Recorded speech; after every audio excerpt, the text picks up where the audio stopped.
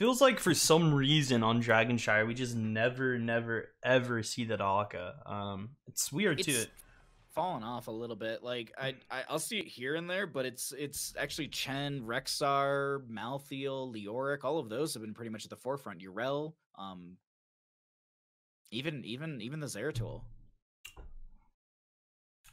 Yeah. Well, Zeratul was always like I don't know. He got really hit hard by that the XP globe thing.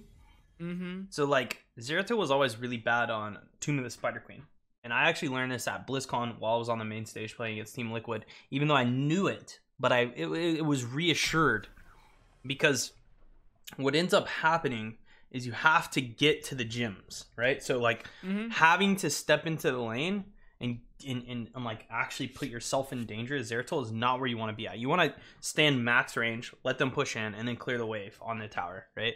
And then if they chase after you, can blink or whatever. So introducing that mechanic to like the core of the game just like really killed him when it comes to the solo lane, because he can't get into the lane to kind of If he doesn't get something like a Chin, he's just gonna get hit by the barrel, Q'd, Spitfire on, and then like he has no sustain, right? Like he can't heal himself back up once that happens. So I guess from Bush or anything either. You can't do that anymore. It's rough for Zeratools out there. Rhaegar Li Ming though, coming out from the members of Bandits Bruisers, that's a pretty aggressive start. I love a Li Ming on this map. Poke potential is big. You have a lot of good resets. They could look for a Greymane that would pair well with the Li Ming. They could look for an Anubrak as well. That's just like full dive because the Rhaegar dives. They could look at Diablo. So a lot of good setup on the side of Bandit Bruisers. Not really showing their draft completely, but definitely they're going to grab themselves the Greymane this time, locking it in correctly. But they're going to play a little bit. Looks like they're going to play a little bit more in the control sense. Let the enemy team kind of step into them and then try and turn the tide in their favor, using that Greymane to get into the backline, Stukov to disrupt a little bit as well. And then Joanna just mashing her face into the keyboard and just running into the enemy team and surviving somehow, some way consistently. But they'll need some range damage, a mage, and they're just going to get rid of the solo. They're going to get rid of Deathwing. And they're going to they'll let the Samuro through. Like, it's annoying, but again, this is the same. He has a very similar issue that the Zeratul has, in the fact that grabbing gems on this map is not an easy task for him, right? He doesn't have sustain. Like, Samuro doesn't have a way to keep himself alive to get those gems. So it's like, that's not a character that you need to care about. Which is why you see a lot of the time very sustainy, self-sufficient, I guess is the word, right? Like, solo laners.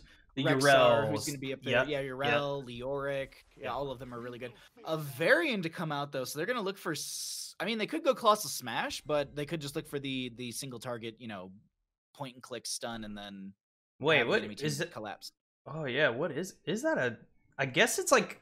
The linear, sorry, I said gems. I was thinking about XP globes. That's my intention. You. I wasn't, guys. Yeah, no, you're good. We just had a conversation about gems and XP globes, and like Samuro is, okay. Anyways, this variant pick though, taunt, that's like OG. We're OG now. Like, I don't think that it's good, but like, I get it. Like, maybe it is good with Bloodlust, right? Like, wait. What? Is he going Twin Blades? Yeah, that's what I just don't remind me. I'm disgusted if it's a reality, but it potentially could be. That's why I was like, and now here we are landing on Twin Blades. No, okay, thank God. You can't spell win without Twin Blades. I'm honestly shook that we have the Kiera picked up too. Like, can we talk about this? Actually, this is considered a pretty strong matchup into Rexar. So long as you're not missing your skill shots and like, I've actually seen, like, when Kyle was talking about like how to counter Rexar, one of the comments on Twitter when he was just asking people in general, and in his video he mentions this as well. Like, Kira actually does pretty well into Rexar. She can be aggressive. She can get free stacks off of her level 1. The big counter that they were pointing out is going to be range. Like, Zul Jin is a great counter into Rexar because of the fact that you can just sit there and build your baseline quest. But I honestly, like, I think Kira has viability into the Rexar, and I'm really, really excited about that. Yeah, I guess she has the self-sustain too, right? Like, she's able to keep that 5 stack on the Misha, assuming that the Misha is just like doing what Misha does, right? Like just absorbing magical damage. But we'll see. We're hopping into game number 3 here on Dragonshire. On the side of Ralph's Raiders, we're going to have Almar playing that Rexar. Carbon going to be on the Greymane. Trimmer rocking the Joanna. Heavy on that Stu. And Tiger JK on the Jaina. On the right-hand side, we got the members of Bandits Bruisers. We're going to be seeing Centurion on the Li Ming. Vesper's going to be on the Kira. We've got Mason Blaze on the Raynor. Legacy on that Rhaegar. And Jichuggy on the Varian. Let's go ahead and check out our first engagement in mid lane, as we actually have some members coming on in through top. Are they just doing like a big wraparound like setup? Yeah, maybe getting a Misha gank. They're waiting for Kira. Yeah. This will really tilt Liam into the dirt too. Okay. He's got the heads up brain to rotate top safely, but you can still get picked here, right? If he plays too aggressively. We'll probably wait to see the enemy team first. I do like them sitting over there in front of the gate. Yeah, I mean they're gonna wait patiently. They don't really have to show on the map until this bottom wave actually starts getting pushed in. You'll see them start moving around. But I like the joke of Liam actually just got done watching the How to Counter Rexar video by Kyle, and that's why we're now locking in Kira top to counter it. So maybe, I mean, it's a good video. It's not too long. Something you can maybe watch while you're like eating a sandwich or like having some soup or something. It's perfect. What type of sandwich are you eating, Baha? Me? Usually I get like some spicy chicken from the deli, and then I usually do like a good like Colby Jack cheese or something like that. Something simple. Heat it up in the panini press if I want to melt that cheese, or just have it cold. You know, get a little fancy if I want to. I'm a Italian guy. Oh, that's. I like cold cut sandwiches. I don't know. I get it. Well, it doesn't look like Liam's doing very good here, dude. Vesper in this top lane is, they're going to get forced back a little bit right there. We'll see how this works out. They did have to use the grapple to get away from the Rexar, and it's not the longest cooldown on that grapple. I believe it's like a 25-second on that. It still feels like a very long time, but we do have our first objective face up and available, as this is 4 talents here coming through in a second. We'll see what Varian does. Do they split their sword? I'm expecting this just to be a taunt Varian, realistically. That's usually what I go. Yeah, especially with the level 1 Lion's Maw, but and that's gonna be exactly because the slow from Lion's Maw being completed out is so valuable. As we actually have Mason Blaze getting harassed by this Rexar, and this is exactly what Rexar players want. Like, they want massive rotations to come up into the lane to try and force them back, and now this is free pushing bottom lane for the members of Ralph's Raiders. This is exactly what Ralph's Raiders want, because they're Bandits Bruisers are just doing they're just responding exactly how Ralph's Raiders have set up this entire map. Dear Lord, my brain, I wanted to get so many points across at once, but I couldn't. Li Ming will go down. Legacy is going to be able to back out of there. They throw down the slowing totem as they back out. But I feel like their whole team's tilting out right now. What's going on? They 3-man ganked the Rexar. They all got chunked at 10% health, and then Centurion pulled up bottom lane and blinked in to an entire team in full health under a magic resist aura, and instantaneously died. And now they've lost not only a fort, but they've lost a kill. They have no control over the bottom of the map anymore. Mid is lost. This is you know, domino effect, right? Yeah. You lose, you 3-man gank the Rexar, and in doing so you lose everything, and now you're a level behind on Dragonshire, and you've lost control. Like, bottom fort is so important on this map, right? Because it's what allows you to kind of control the bottom objective, right? It protects you. Best team maybe able to get out of there. A nice patience there on his W to try to hit the Q as they chase him. Able to sustain and get away. They got the Carnage stab, and then they were able to heal off of that. That was just really well timed out from them, but they're going to be forced back. This is potential Dragonite, but unfortunately Raynor is able to grab bottom lane, so no Dragonite going over to either side just yet. You were mentioning, you know, the importance of bottom lane and fort and all that. Even just the front gate and the well itself is such a massive advantage, because the fact that you can just tap well and get back into the fight, you're not rotating. It's not like Full Sky Foundry. Hold on, they're going to be diving into the Rexar. If you can get past the bear, sometimes that's a way to kill them, but a couple little B steps out from Valimar as Li Ming actually goes down in the mid lane to the Greymane. Yeah, this is getting a little icky there. They might even lose the mid towers for that gank. Again, there's so much. You know, this Rexar pick is actually just causing so much focus on it, right? I like to think that if you're gonna give the Rexar up then you need to dominate the format, right? Yeah, in doing so, you can have a top laner that hard pushes. You can, you know, you can't afford to have 2v1s being lost. Like, look what's happening here, right? We're focusing on this. But meanwhile, if we look at the big picture, look what's happening in the bottom lane, right? The camps are getting invaded. Middle's pushed out. They now have control of their own ogre. The hard camp will be spawning in the bottom lane soon, right? So we're just losing so much to focus on a character that really isn't doing anything other than holding top control. Like, that is not the entirety of Dragon Chair, right? That is the hard part about this, and I think and Ralph's Raiders is just getting the Rexar game that they want, and this is lining up really well for them. Tremor doesn't even care about the engagement. Okay, no, they do care about the engagement. I was about to be like, they don't even care. They're gonna go straight for the Dragonite, but they're just gonna shield glare out. They do have 10 talents here in favor for the members of Ralph's Raiders. We do have Jaina popping the water elemental in bottom lane. This is Mason Blaze getting some good sustained damage, and then Li Ming comes down here as well. Tiger JK looking for the kill onto Mason, gets the Ice Lance, finds the kill onto them. Centurion now 1v1ing, but this is a variant coming down. Oh my god, are we serious with this? Chuggy should get the taunt and the auto in there. Heavy coming through, was looking for a potential heal, but now we actually have the Rexar in top lane unleashing the boars. They don't get anyone with that one, but Heavy still pushing out bottom lane. They did go into Spine Launcher, so they can still poke at Chuggy. They don't need that auto attack into them, and they've managed to push up bottom lane. They should be able to grab objective, and if the top lane fight goes well for them, they can get Dragonite here. Looks like Joanna might sacrifice. No, they've got to get kills up here before that can even happen. I feel like the story of this game is 2v1s. Like, we see their Tiger actually taking a 2v1 and winning it. Rexar holding a 2v1 in the top lane. Every time it's a 2v1, right, that means there's somebody missing somewhere else on the map. And Ralph's Raiders are continuing to press that advantage that they're creating for themselves.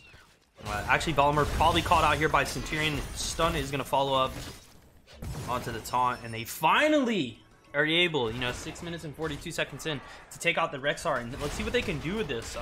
Probably want to look for a team fight, maybe start pushing for an objective of their own, or even take Dragon Knight off of the map. There's a few options here, but they do want to try to probably achieve something during this time window that they've gotten for themselves.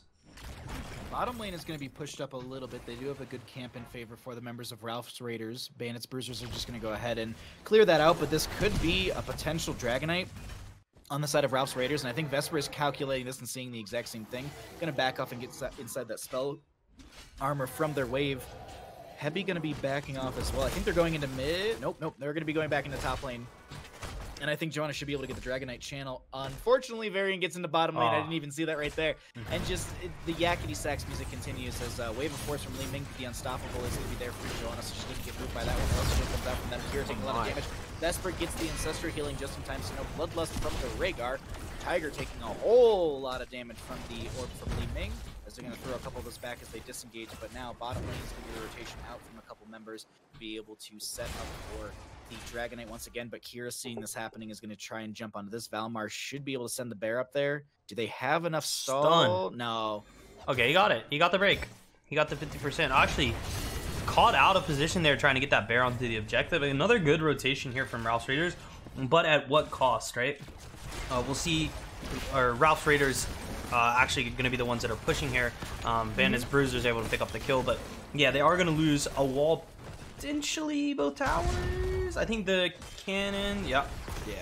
So able to lose a wall at the cost of a Rexar Nimisha, which is not a bad trade, right? Again, the bottom lane, so important on Dragon Char. We usually see the game won through the bottom lane, having that catapult pressure, even just having the opportunity to run up that hard camp down the lane towards the core, all win conditions. But we have the Raiders going to be able to hold this potentially from the Dragon Knight going through for Bandits side. Joanna should be. Oh wait, the shield blind. Oh, but Misha gets in the top lane. They end up going down because of that right there. And Li Ming, oh my god, Joanna's body. Dear lord. She wanted to go hang out in the she was like, I'll be gazebo over there. Yeah. Wow, yeah, that was a good pick there. Really good pick and on time for Dragon Knight, right? Bandits gonna probably be able to. Maybe? Nope, never mind. Sorry, Misha exists. I forgot. And Liam doing a really good job here to I hope be patient about this. If he does show here, he might get picked off by the Janna. 2v1 is not a great spot for him. He can connect his E to buy him some time, potentially for his team to rotate up. As you can see on the map, Varian's actually making his way towards Valimar. Liam, are you going to be able to get away? The team is here. The Ancestral is going to connect. The Bear's sending up to 2. We are going to see a 1 for 0, maybe a 2 for 0. Nice taunt there. Able to get the reset 2 from Shijagi onto Centurion, but yeah, 2 for 0, right? Liam doing a great job to stall there for his team's rotation. They're able to pick up 2 kills and a probably a Dragon Knight. Yeah, it looks like Chucky gets this right here, and that will be first Dragon Knight of the game, if I'm not mistaken, on the side of Bandits Bruisers. We've been going for 10 minutes here, and they finally managed to get it on either, well, on a side.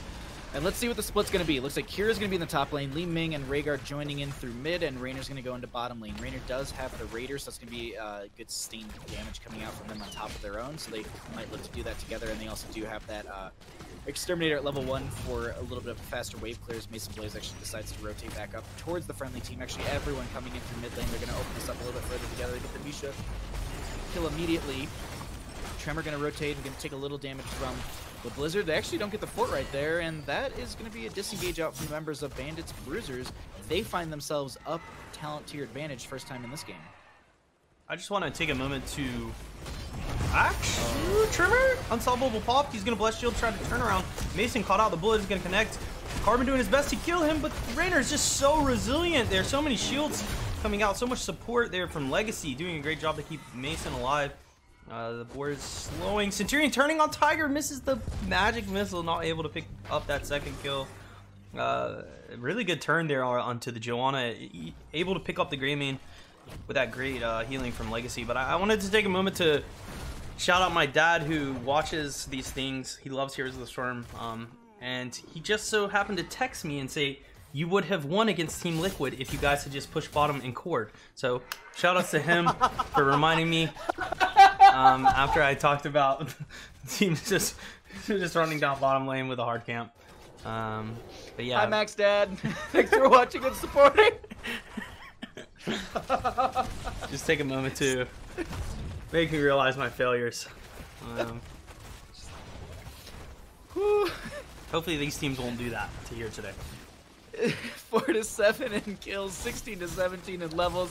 Top lane's got some pressure coming through with the double bruiser camp, but now they're going to be losing their forward and bottom lane on the side of Ralph's Raiders. Chuggy's going to be going ahead and getting a taunt onto Tremor. They pop the Iron Skin, Bless Shield's going to be ripped. Greymane turns around, tries to dive with the Dark Fly, doesn't find the kill. Rainer ends up going down into trade right there. Tiger's going to get picked off. It's going to be a reset for Li Ming. Heavy trying to make their way out of here, but I think they find themselves on a bit of an island, so they're going to end up going down. Another reset for Li Ming as they just continue to push in through bottom lane. They're actually going to have Legacy split off the side. Vesper's going to back off and make sure that this top lane doesn't get too much value, but we still see this bottom lane pressure amounting in favor for Bandits Bruisers. But with the Dragon Knight up and available, they actually could look for a quick Dragon Knight on the side of Bandits Bruisers if they just give them the front gate. Yeah, I mean, there's a lot of knights in that top lane though.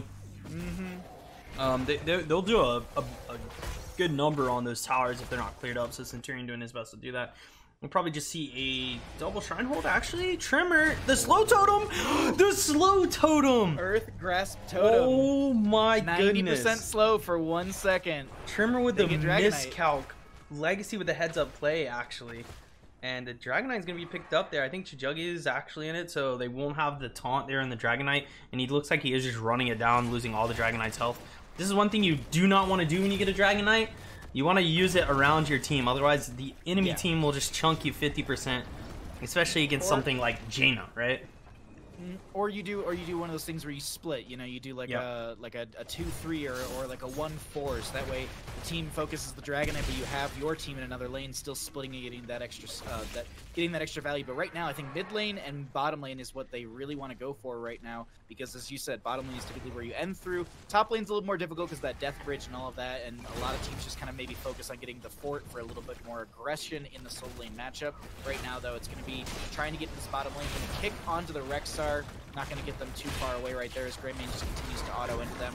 Dragon Knight is... Ooh, actually, Boar's going to be unleashed by Rexar. They're chasing further. Varian's going to pop the protection as I think the Bless Shield came out just then and they don't get hit with it. They drop the banner. What just happened there, Bob? Was the